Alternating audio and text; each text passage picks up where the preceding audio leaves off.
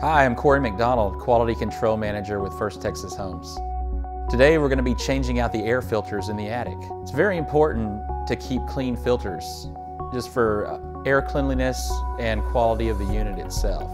In the first year, we recommend changing the filters out once a month with a 20 by 25 by 1 inch air filter. Due to all the excessive construction debris blowing through the neighborhood and in the house, those filters are going to get dirty pretty quick. So change them out every 30 days. As you get to the end of the year, start of year 2, you're going to switch over to the 20 by 25 by 4 inch filter. Those filters are going to last you 6 months at a time. So then you're only changing them out twice a year.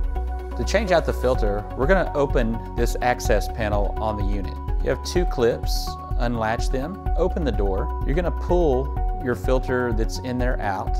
We're going to put our new filter in using the slot that's provided. Make sure the arrows are pointed in the right position inside the unit. When we're done, close the door back, close the clamps back on the unit, and you're all done. As long as you change the filters out regularly and keep up the maintenance, you'll remain in great standing with your home warranty on the unit.